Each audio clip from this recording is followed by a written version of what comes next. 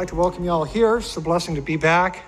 It's nice to get away last week, 17-year anniversary of my wife and I, and got to visit Bob and Flo, brother and sister in Branson, Missouri. So very nice. It's also good to be back. Where today, I want to continue with this theme. You know, we've been looking at the Trinity and oneness, and where today we're going to deviate just a little bit, but we're going to still focus on the relationship of the Father and Son by looking at Yahshua's pre-existence. And as Deacon Steve already made mention, when we say pre-existence, this is referring to Yahshua's existence prior to his birth as a man.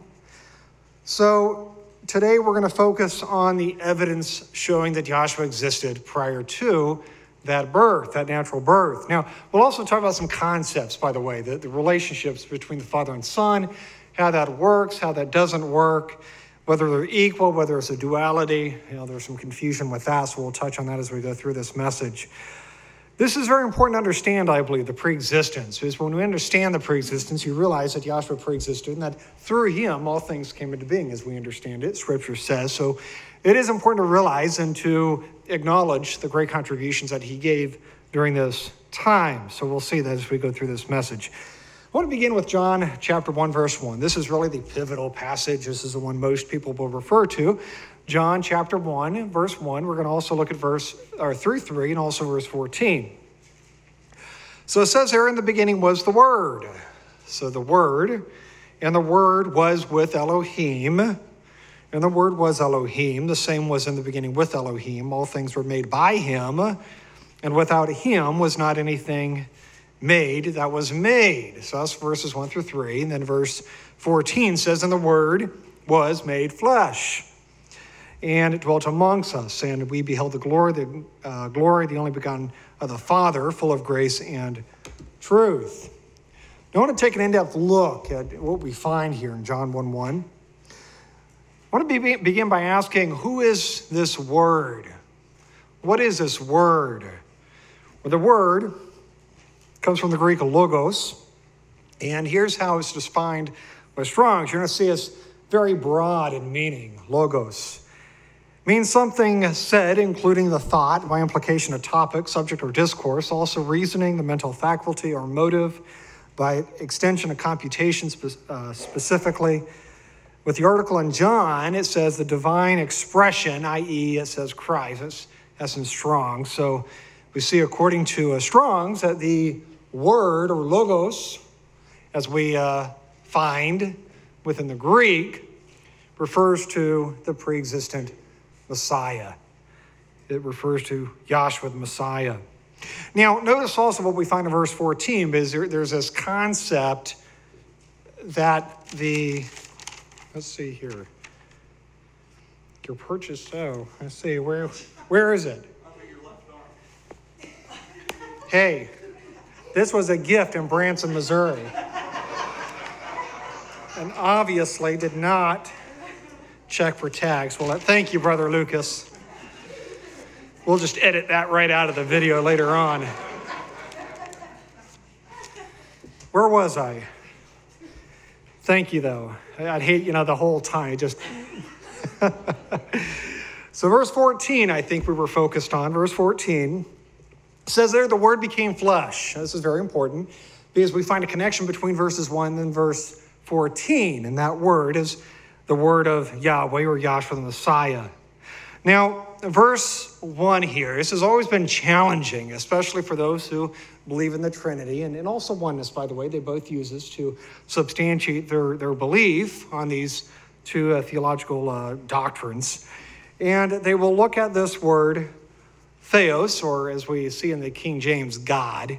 So let's take a look at this a little bit closer. So again, I'm going to reread verse 1. It says, in the beginning was a Word, and the Word was with Elohim, the Word was Elohim. So the King James would say G-O-D or God. And so they say that the Word, they recognize that the Word does represent Yahshua the Messiah, but they say the Word was with Elohim or G-O-D, and that would be with Yahweh, and they're right with that. But they would say that the Word was then God or theos. Therefore, Yahweh and Yahshua must be the same deity, the same divine essence as we find through the Trinity belief, or again, oneness as well. Now, it's important to understand this word theos. And by the way, the reason you see Elohim is a Hebrew equivalent to theos, as we find within the Greek. So what is the meaning of the Greek word theos? Now, we've looked at this many times already through these messages I've given on the Trinity and oneness, but let's look at it one more time. The Strong's defines theos in the following. It says a deity. A deity is simply a mighty one, some sort of exalted being. Also, it says especially the divine, supreme divinity. This would be in reference to the Father. And also, figuratively, a magistrate. A magistrate is simply someone in an exalted position. A judge, for example, might be a magistrate. So there's many, many definitions that would apply with the Greek word theos, and also the same would be true with the word Elohim. Now, again, they will assume that the word God or the word theos or Elohim in this reference would connect Yahweh and Yahshua with Yahweh, and therefore they're the same being. Well, I want to read what we state in the King James or in the RSB. I think this really explains much better the interpretation of what we find in the Greek. It says, the word refers to the pre-existent Messiah. We've already touched on that.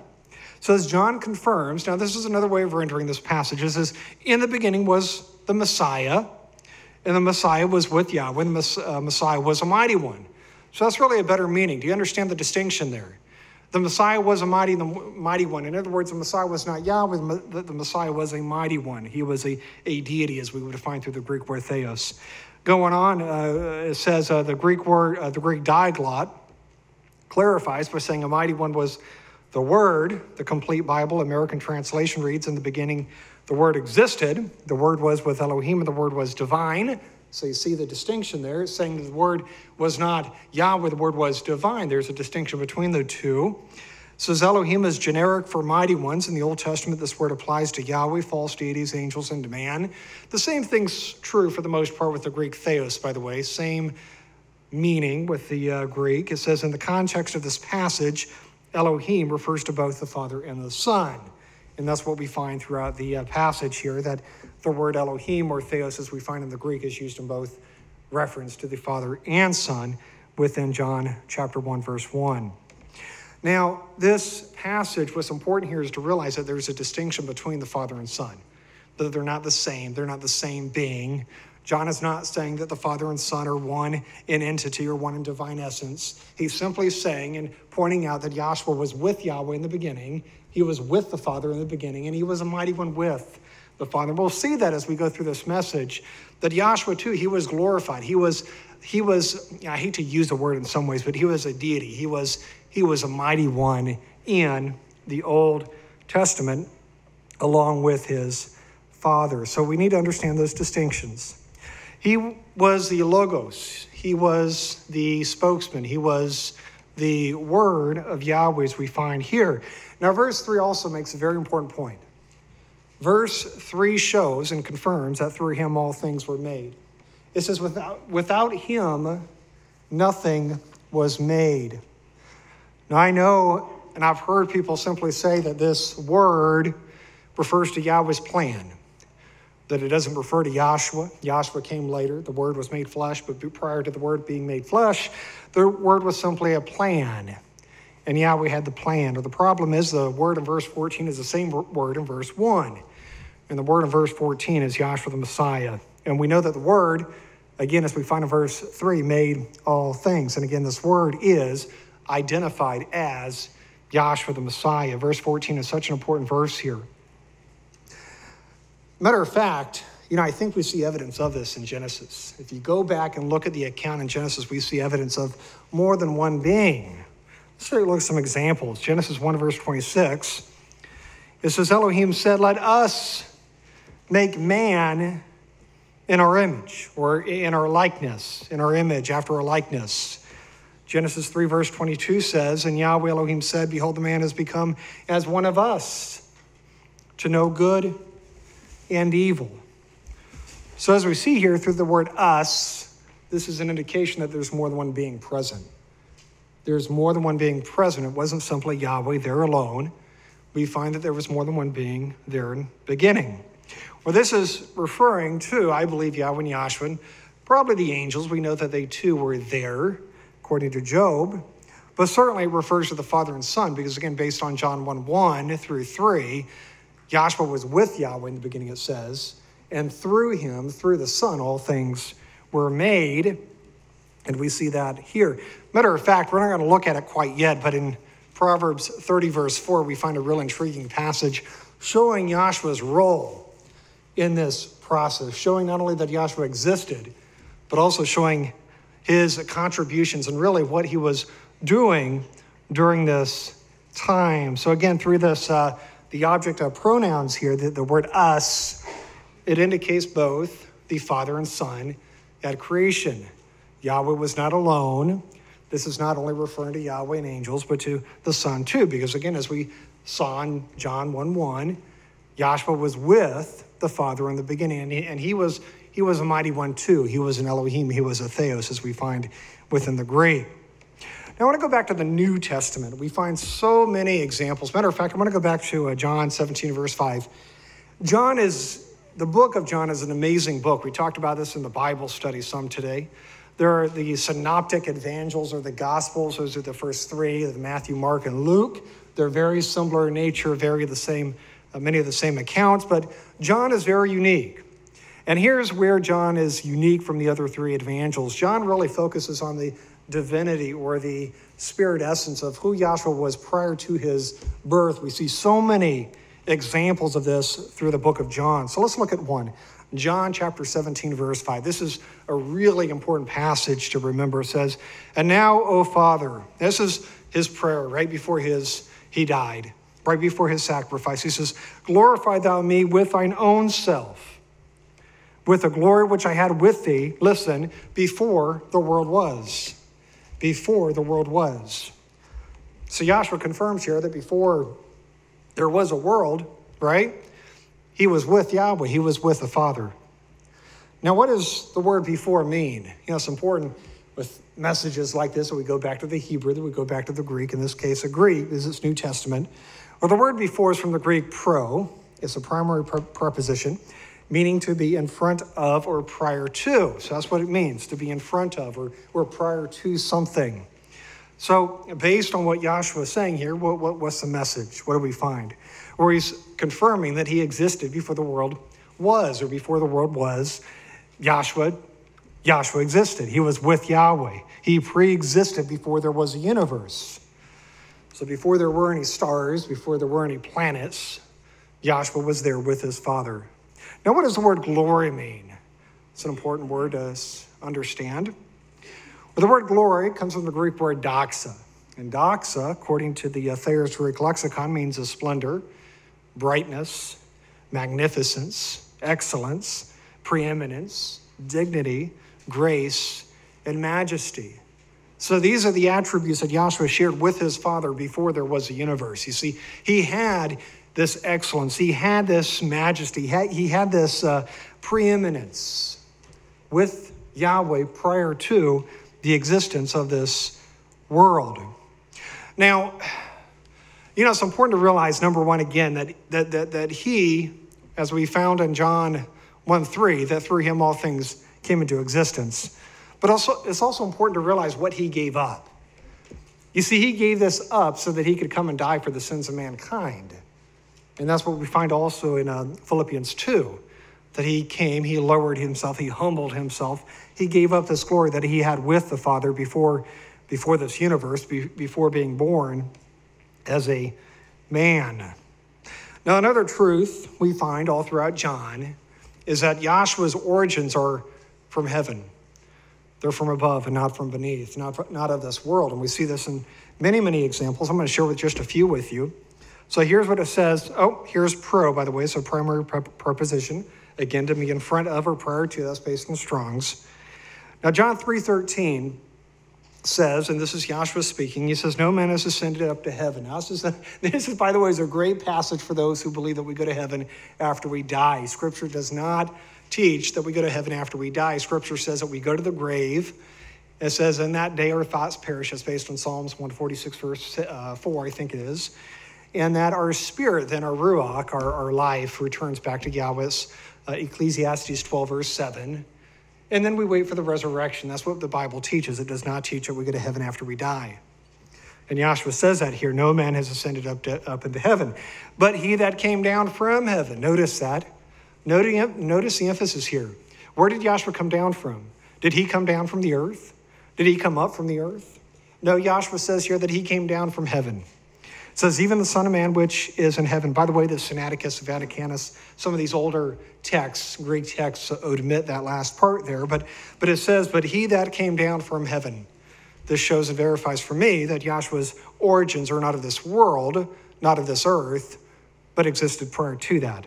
Or we see also an example of this in John 6, verse 30, and also verse 62. It says, for I came down from heaven. I don't know how much more clear Yahshua could have been.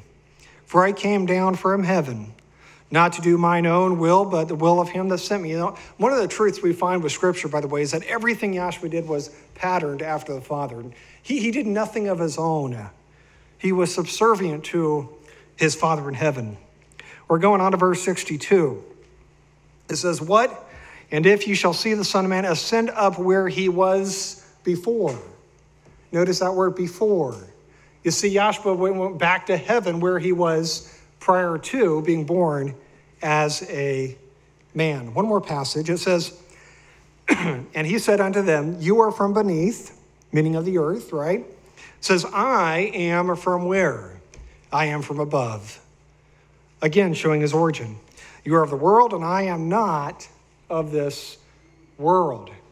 So again, before Yahshua was born as a man, we find here that his origin was not of the world, was not of the earth, was not from below or beneath, but from the heavens, from above, as we find from Scripture. I want to look at something he says in John 8. John 8, verse 56 through 58. He says there, your father Abraham rejoiced to see my day, and he saw it. Yahshua speaking to the Jews here. And he was glad. Then said the Jews unto him, thou art not yet 50 years old, and hast thou seen Abraham? He's saying, you're not old enough. He was only about 30 years of age. How in the world could you see Abraham? Yahshua said unto them, verily, verily, I say unto you, before Abraham was, I am. Now, the word I here is very, very important to understand. But Yahshua begins here by saying that Abraham rejoiced to see his day. Of course, we see here the Jews quickly rebutted this by saying that he wasn't yet 50 years old. You're a young guy yet. How in the world have you seen Abraham? So how did Yahshua respond? Or Yahshua said here, before Abraham was, I am. I am. Now the word I here is very important. It comes from the Greek word genomai. Genomai. Strong's defines this word as to cause to be, that is, to become or come into being. That's the meaning of genomai. Now Thayers defines this word as to become, that is, to come into existence, to begin to be, or to receive being. So what is Yahshua saying here? What do we find in the Greek? Or Yahshua simply saying this, before Abraham existed, I existed. Before Abraham was born, I was. I came into being. This is the meaning of genomai. There's no other way to really understand this. He is saying literally that he existed before Abraham. Now, of course, the Jews had an issue with this. Now, some will rebuttal this, those who deny the pre-existence, and will say, well, this really has nothing to do with time or age. Well, the problem is Yahshua's, he's responding to the rebuttal by saying that he's not even yet 50 years old. This has everything to do with time and age. And Yahshua clarifies and confirms, again, through the Greek word genomai, that he existed, he came into being prior to the birth or the existence of the patriarch Abraham. So obviously, again, this deals with time and age. Now, in addition to Yahshua's own testimony, and there's other passages we could look at, maybe not as clear as what we've seen, but certainly other passages, Yahshua confirming that he was from above, that he existed prior to being born as a man. Paul also speaks much about Yahshua's pre-existence. And really, he's a great source for this truth. I want to begin by looking at something he says in 1 Corinthians 10. 1 Corinthians 10, 1 through 4 says, "Moreover, brethren, I would not that you should be ignorant." So he doesn't want us to be ignorant of this. He wants us to understand this truth. He's saying how that our fathers were under the cloud and all passed through the sea and were all baptized. Notice baptism there. We'll come back to that. Unto Moses in the cloud and in the sea. And did all eat of the same spiritual meat, and did all drink of the same spiritual drink, for they drank of the spiritual rock that followed them, and that rock was who? It says here that that rock was Messiah. Now, before we talk about the pre-existence here, what he says about the Messiah, Paul, I want to speak just briefly about what we find with baptism, where it says here that Israel was baptized unto Moses in the sea. Now, this is a reference, obviously, to the Red Sea, to when they crossed over after leaving Goshen, after leaving Egypt. And we see here that this represented a type of baptism. You know, based on this, there's actually 3 different types of baptism. I just to point this out. So we see one baptism unto Moses, as we see here in 1 Corinthians. We also know that there's a baptism of John the Baptist. And there's a third, of course, and that's through Yahshua the Messiah. That's the important baptism. Now, I believe that the baptism here unto Moses was only symbolic, but it is an example of a baptism we find through Scripture. Now, what was the difference, real quickly, between Yahshua's baptism and the baptism of John? Where John's baptism was one of only repentance, Scripture says. Yahshua's baptism was one of remission of sins and the gift of the Holy Spirit. That's what we find in Acts 2, verse 38. So again, 2 promises with Yahshua's baptism: forgiveness of sins and the receiving of the Holy Spirit. You know, in Acts 19, we see an example. You don't have to turn there, but we see an example there of a group. They were immersed into John's baptism. You know, Paul comes along and he begins talking about the Holy Spirit. And they weren't familiar with this Holy Spirit. So Paul asks, what were you baptized unto? And they explain that they were baptized unto John's baptism. And then they were told and educated about Yahshua's baptism, and they were rebaptized, Scripture shows. So we do believe rebaptism into Yahshua's name is an important step as believers. Now we also see, again, Paul referring to Yahshua's pre-existence. He says here that the rock that followed the Israelites was whom? The rock was Yahshua the Messiah says. Now, the word followed is a little bit misleading. I get the impression that the rock is following behind the Israelites. And that's not how that worked, by the way. The word followed, it's Greek, of course. It means to be of the same way with or to accompany. So this rock accompanied the Israelites. And again, this rock was none other than Yahshua the Messiah.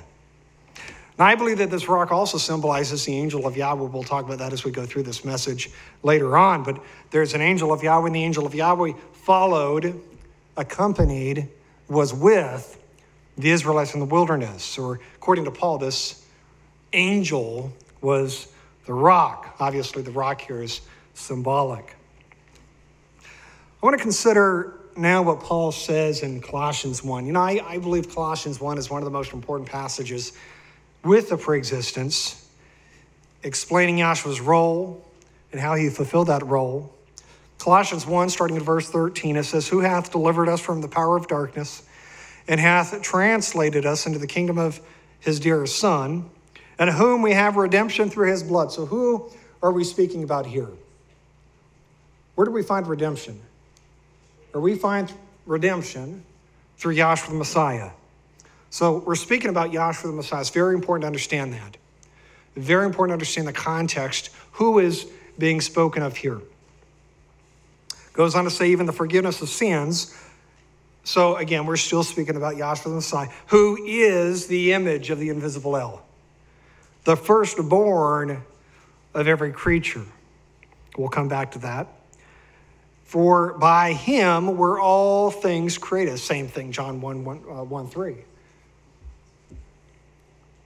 And that are in heaven, that are in earth, visible and invisible. So notice that Yahshua did not only create the physical universe. It says here he created those things that were invisible as well. Whether they be thrones or dominions or principalities or powers, all things were created by him and for him. And he is before all things, and by him all things consist. Now, I'm not going to go down a bunny trail for just a moment.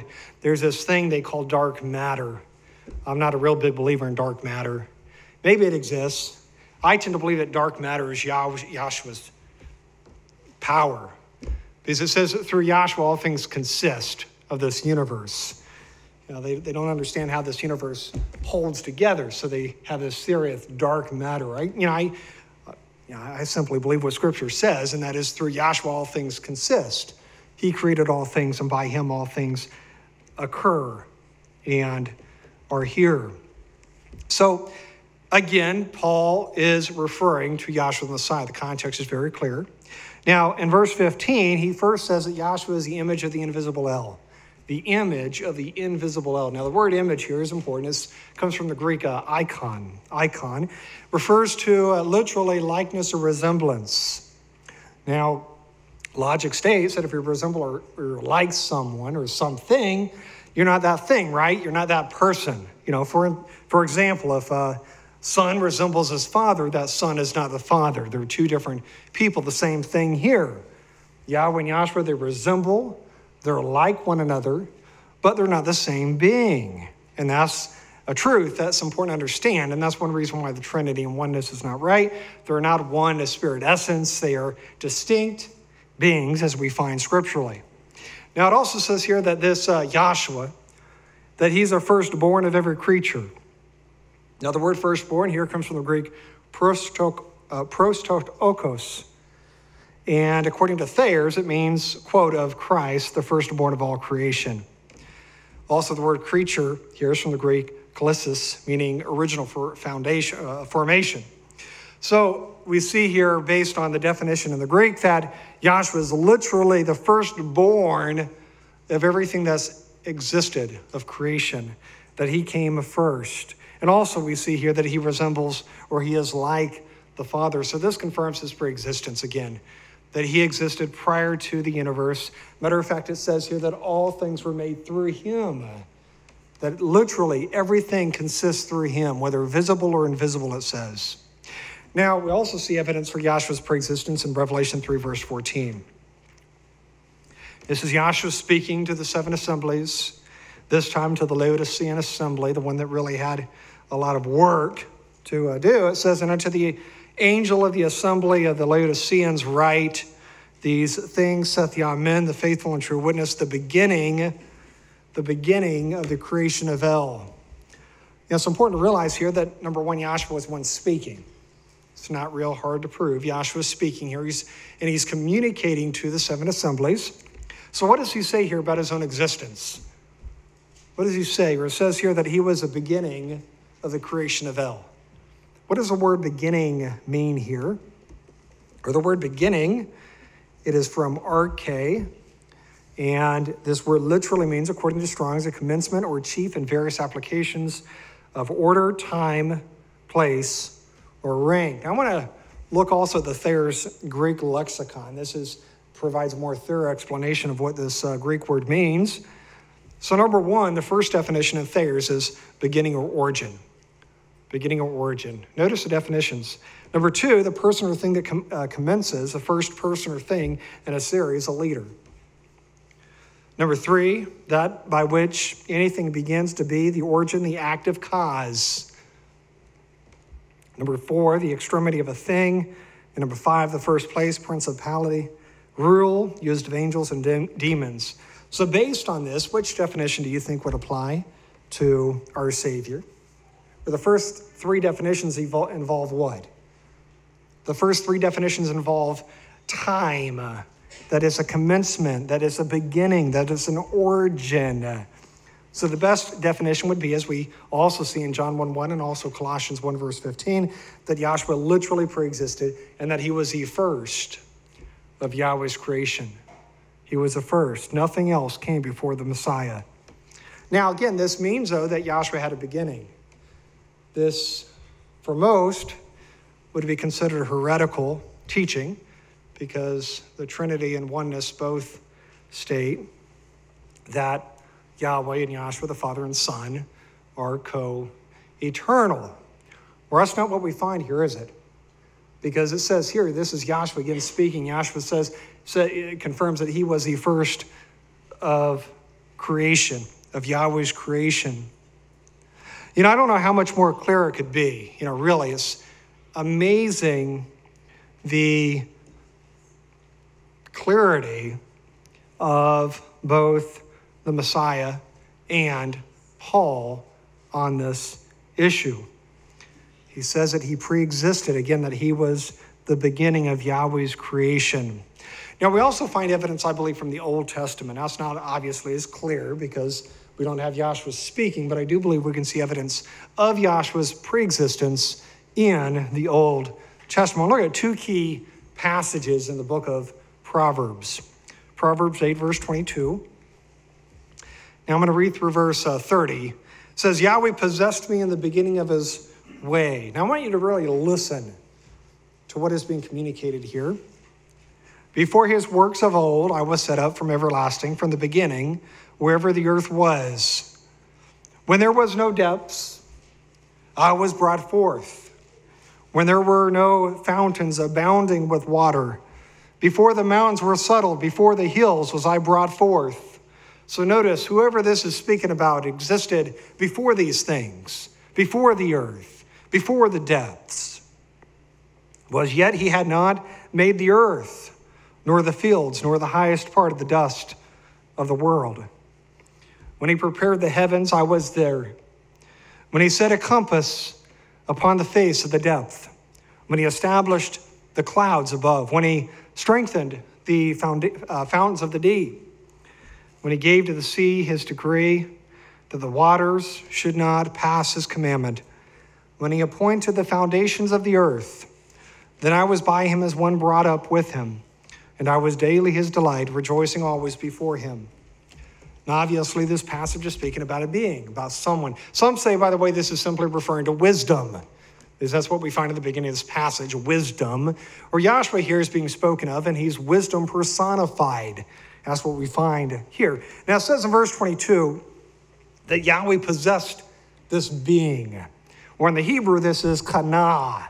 It means to erect or to create. That's the meaning of this Hebrew word. So we see here that this being that's being described here was possessed, or he was created by Yahweh in the beginning. And as we see here, this was before the earth existed. This was before there were fountains of the deep. This was before anything existed on this earth, including the earth.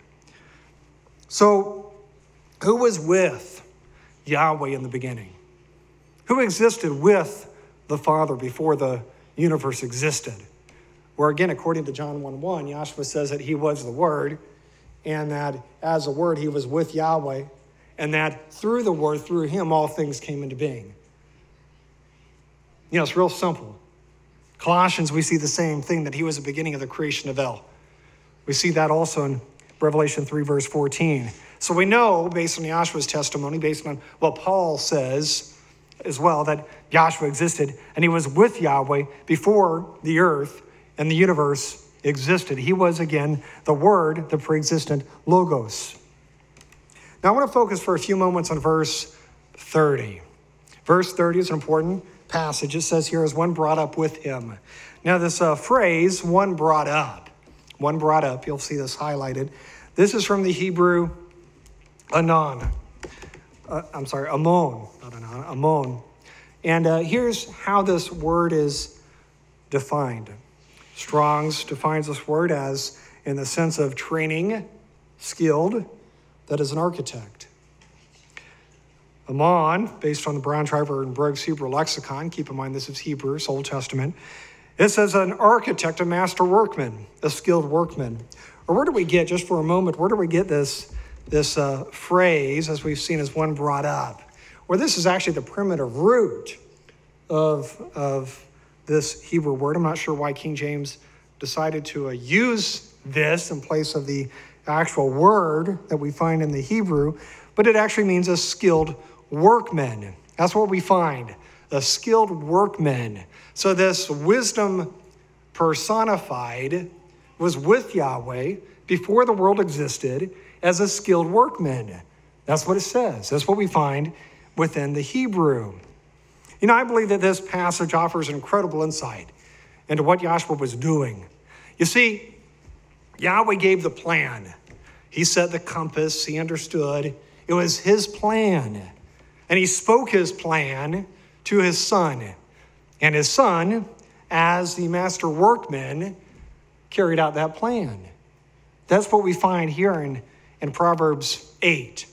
That is a relationship I believe Scripture shows, that Yahweh has the plan. He had the plan. He gave that plan to his son. He said, oh, his son, as my master workman, carry this plan out. And that's what we find again, according to John 1:3. It says, through him all things were made. You see, when Scripture says that he spoke the universe into creation, he spoke it through his son.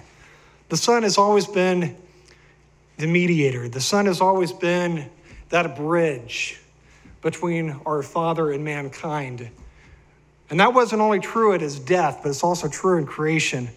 That through his son, he created all things. So again, Yahweh's plan, and I believe that's important, by the way, to really recognize that point, that it was Yahweh's plan, that he's the one that put the compass out, that he's the one that had this engineered, if you will, that he was the architect. He drew it all out, but the son did it. But Yahweh's plan, because, Yahweh had a part in this too, and that's an important aspect of this to understand. This is, again, why understanding Yahshua's pre-existence is so important. When we deny Yahshua's pre-existence, we deny these great contributions. And I believe that it certainly is a dishonor to the Son when we refuse to recognize what he did. Now, Proverbs 30 verse 4 also offers insight in this. And by the way, just for those who may not know, Proverbs 30 verse 4, this is a real foundational passage for the sacred name. A man named Clarence O'Dodd, C. O'Dodd, in the late 30s, early 40s, came along. He was with the Church of God, Seventh Day, and him, along with another man named Herbert Armstrong, came out, and they both recognized the Sabbath, but they both felt that the feast days were important, so they left that organization, and they started their own organizations or movements. Of course, many of you are familiar with Herbert Armstrong, but there was a distinction between C.O. Dodd and Herbert Armstrong. C.O. Dodd, based on Proverbs 30, verse 4, believed that the name of Yahweh was important, and the name of Yahshua was important. And he based that on this passage. This passage really has some meaning for us here as far as the roots of this ministry and others like us. So let's read it. Proverbs 30, verse 4. It says, who hath ascended up into heaven or descended? Who hath gathered the wind in his fists? Who hath bound the waters in a garment? Who hath established all the ends of the earth? What is his name? And what is his son's name, if thou canst tell? Again, very important passage for us from an organizational standpoint. But we see here that it asks what is his name, and also what is his son's name. Now, what is this passage referring to? What is it speaking about? Or it's referring to creation. It's talking about when he established the earth.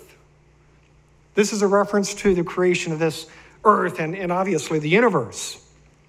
So how could it ask what the Son's name if Yahshua did not exist, if the Son was not present?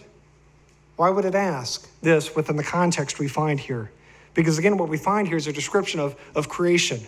We find here Yahweh setting the bounds to the earth. And we find here that the Father was there. What is his name, it says? Of course, we know what that name is. And then it says, what is his son's name? Indicating that the Son too existed at this point. I'd like to transition now and talk a little bit, or focus on what Yahshua says in John 5:37 for just a few moments, and also the angel of Yahweh. So let's look at John chapter 5, verse 37. It says, "And the Father himself," this is Yahshua speaking, "the Father himself, which hath sent me, hath borne witness of me." Now listen to what Yahshua says here. This is such an important truth to accept and realize and understand. It says, "You have neither heard his voice at any time, nor seen his shape." So Yahshua says, this is the Son speaking. And he says, he confirms here that we have neither what? We have neither heard his Father, right? Or seen his shape. Now, if no man has ever heard or seen the Father, who then represents the Yahweh we find in the Old Testament? You know, we find examples of Yahweh. We'll look at some of those examples, for instance, appearing before Abraham. You know, who was that? If no man has ever heard or seen the Father. Or we believe it was a pre-existent Messiah. We believe it was the Logos. The Word, as we see in John chapter 1, verse 1, that he literally represented the Father in the Old Testament. And I'm going to talk about this relationship as we go through this. Let's take a look at Genesis 18, verse 1. It says, "And Yahweh appeared unto him," and we know this is speaking about Abraham, "in the plains of Mamre, and he sat in the tent door in the heat of the day. And he lifted up his eyes and looked, and lo, 3 men stood by him. And when he saw them, he ran to meet them from the tent door and bowed himself toward the ground." Notice he bowed himself. He realized that these men were something special. Bowing is a sign of respect, is a sign of reverence. So we see here that one of these men are identified as Yahweh. That Yahweh says appeared before Abraham. So specifically, who is Yahweh here? Who does this represent? Or again, Yahshua says that no man has ever heard or seen the Father. We know that.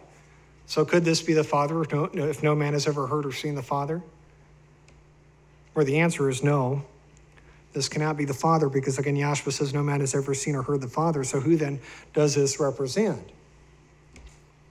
Or we believe that this represents Yahshua the Messiah. Remember, Paul in Colossians 1 verse 15 says that Yahshua is or was the image of the invisible El.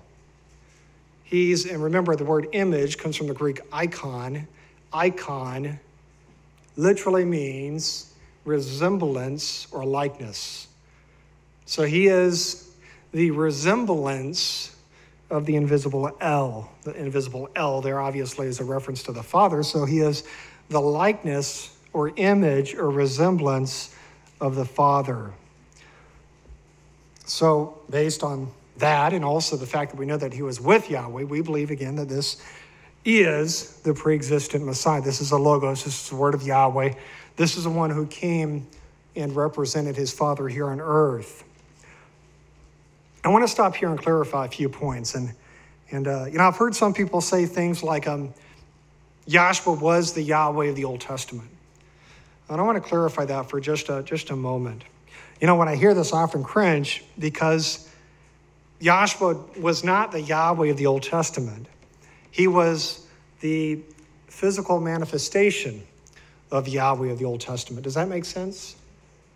Does that distinction make sense? So you have Yahweh of the Old Testament, right? And then you also have a physical manifestation of Yahweh. The physical manifestation is what we find in Genesis 18, that this physical manifestation is called Yahweh. So we know that this is not the Father, but Yahweh did nonetheless exist. And that's why this is important to realize, because some people, they say, and they have this belief that the Father and Son are the same being. So when we say things like that, we're giving credence to this concept that there's no distinction between the Father and Son, even in the Old Testament. But there is a distinction. There is a distinction. So we have Yahweh, the Father, and then we have also the physical manifestation of Yahweh. And this is represented through the Son, through the Logos, through the Debar, Now, I also want to point out that even though we have two Yahwehs, there's still a relationship between the two. There's distinct beings, and also the Father is still greater than the Son. Some people believe in this concept of a duality, of a equality is maybe a better word, that the Father and Son are equal. Well, I don't think the Father and Son's ever been equal. They will never be equal. The Father is always greater than the Son. Yahshua said that in the New Testament. And then Paul in 1 Corinthians 11 says the same thing, that the Father is greater than the Son, that Yahweh is greater than Yahshua. So again, there's no equality, not in the old, not in the new, not ever, between the Father and Son. But both did exist. Now, what was Yahshua's name in the Old Testament? This is a little bit of a debate, but I believe we find the answer maybe in Genesis 19, verse 24. Genesis 19, verse 24 says, "And Yahweh rained upon Sodom and Gomorrah brimstone and fire from Yahweh out of heaven." Notice this. So how many beings do we have here? Two, right? We have two beings. What are their names? Yahweh and Yahweh. So it says Yahweh rained down fire and brimstone from Yahweh out of heaven. Now I want you to also notice, where did the fire and brimstone come from? It came from heaven, from Yahweh the Father, showing that Yahweh still provides all things. The Father provided the fire and brimstone, not the Son. It's an important distinction, I believe, to recognize. But here we believe that the Yahweh on earth is again the Logos, the pre-existent Messiah, Yahshua, and the Yahweh in heaven then would represent Yahweh the Father. So we have two beings, both named Yahweh, and yet one is on earth in this case, and the other one is in heaven. Now, I want to stop here and explain a truth that I believe is important. Based on the evidence we find in Scripture, Yahshua's name changes based on his role. Does that make sense? Yahshua's name changes based on his role. And let me explain that further. In the Old Testament, we see here that there's two Yahwehs. Or we know that in the Old Testament, Yahshua was the Logos. Yahshua was a spokesman. Yahshua was the one who spoke and acted on behalf of his Father, right? He had Yahweh's name. He had Yahweh's name. In the New Testament, he brings salvation to mankind through what? Through Yahweh. His name literally means Yahweh is salvation, Yahshua. So his name reflects today his purpose. And that is to bring salvation from his Father to mankind. Now, in Jeremiah 23, verse 6, we find a truth that says that Yahshua's name will change again to Yahweh or righteousness in the millennial kingdom. If you look at the millennium and you understand the purpose of the millennium, you're going to realize that the whole purpose is to restore righteousness back to this earth so that Yahweh the Father can come with his holy city. Paul in 1 Corinthians 15 describes this. He says that before the Father can come, that all enemies must be subdued, including death. So until sin and death are removed, the Father cannot return. Or guess whose role it is to restore righteousness in the millennium? Yahshua's role. And his name will change to reflect his purpose. And by the way, we also see the sacrifices coming back at this time. I believe that this also ties in with this name change. Today he is Yahshua. We have the opportunity to accept that blood of our Savior. But in the millennium, his name will change and his purpose will change. And those who did not accept, who live through, will have to go, as we find through Scripture, the Levitical priesthood once more. I'm not going to go into all that, but you can look at that in Ezekiel 40 through 47 if you want. Okay, one more passage. Exodus 23, verse 20, actually two more. Exodus 23, verse 20. This is a reference to the angel of Yahweh. It says, behold, I send an angel before thee to keep thee in the way and to bring thee into the place which I have prepared. Beware of him and obey his voice. Now notice, I want you to notice these attributes. They were to obey his voice. The voice of who? This angel. Provoke him not, for he will not pardon, he will not forgive your transgressions, your sins. For my name is in him. But if thou shalt indeed obey his voice and do all that I speak, then I will be an enemy unto thine enemies and an adversary unto thine adversaries. So this passage is speaking about the angel of Yahweh that accompanied or was with the Israelites in the wilderness. Now, by the way, this goes back to what Paul says in 1 Corinthians 10, verse 4, that this rock, this angel, was the Messiah. We know that. Now, we also see, though, parallels between this angel of Yahweh and the Messiah. I want you to look at these. Matter of fact, we have a note in the Restoration Study Bible on this. It says the angel of Yahweh here is probably a reference to the pre-existent Messiah. Now, notice the attributes they share in common. It says, and there are several significant parallels between the angel of Yahweh and the Messiah. For example, they both require obedience, right? We're to obey our Savior. We're to follow him. We're to do as he did. We're to worship as he worshiped. Same thing with this angel. Had authority over sin. We know that Yahshua was delegated the authority to forgive sin. And then also contained Yahweh's name. This is, an elder years ago pointed out to me, there's no angel with Yahweh's name. Now we see that with men, but not an angel. Like Gabriel, it is not Yahweh's name. Michael, same thing. We don't see evidence of an angel with Yahweh's name except for this one. And guess who also shared Yahweh's name? According to Matthew 1, verse 21, of course, his name is Yahshua. And we also see in John chapter 5, verse 37, I think. But anyway, in there, it says that that I come in my Father's name, he said. I come in my Father's name. And that's one reason why we believe it's Yahshua, because he came in his Father's name. Scholars agree that the name means Yahweh is salvation. And he came in his Father's name, so it's Yahshua. Yahshua. Now for me, besides a name, and I think that's really important to recognize that this angel had Yahweh's name, and Yahshua said he came in his Father's name, so we see the parallel there. But I believe also very important is this ability to forgive transgressions, to forgive sin. The Jews, they made a real big deal about this with Yahshua. Remember that? How can you forgive sin? Only Yahweh can forgive sin. Matter of fact, that's the Trinity essentially started on the same premise, because Athanasius, if you remember the message 3 or 4 messages ago, Athanasius, his whole reasoning behind the Trinity was that if the Messiah was not Yahweh, he could not atone for man's sins. Well, where in Scripture does it say that? Where in Scripture does it say that the Son must be the Father to atone for the sins of mankind?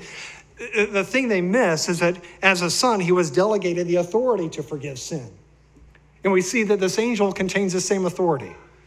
That just as Yahshua was able to forgive sin, this angel too can forgive sin. Because it says here, be careful, because he may not pardon your transgressions. This is another way of saying he may not forgive your sin.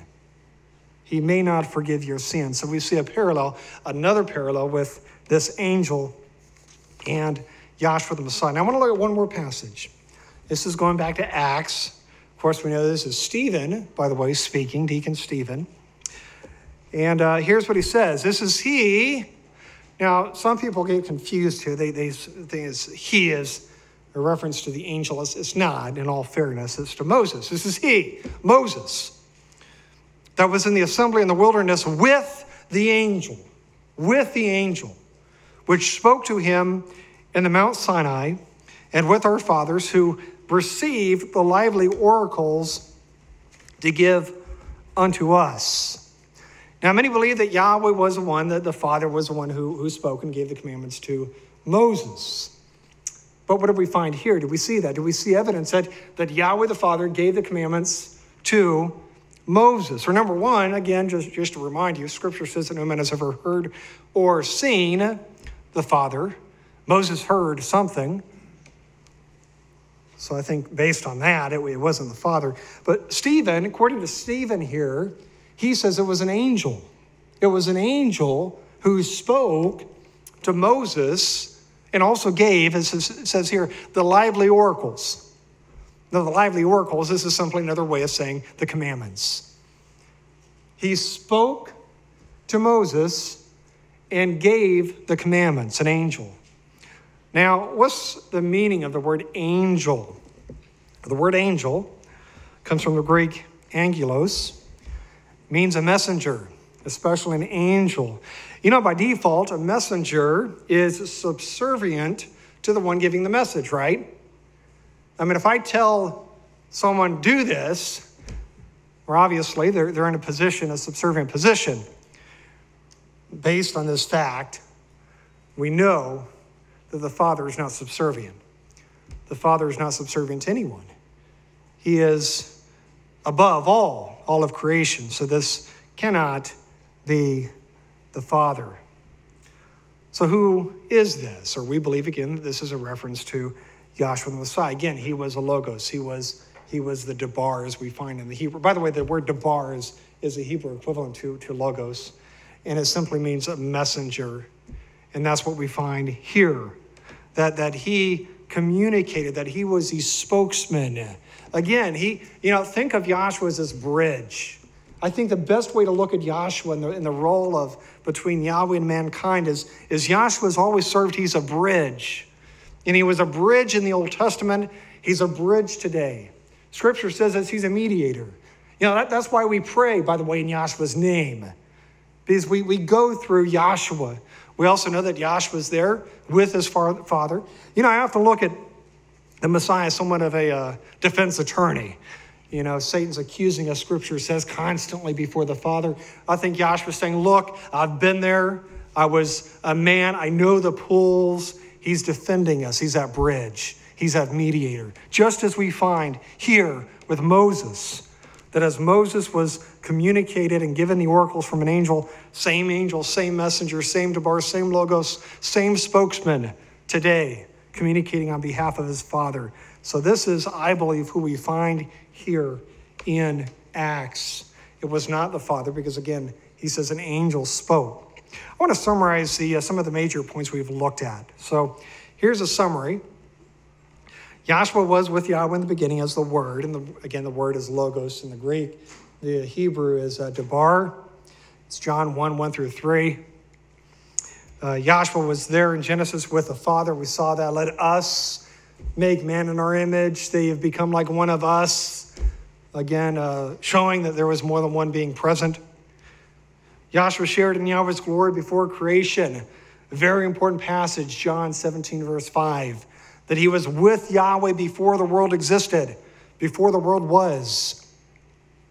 Yahshua came down from heaven, and there's many other passages showing that. John 3:13, Yahshua existed before Abraham was, I am, he said.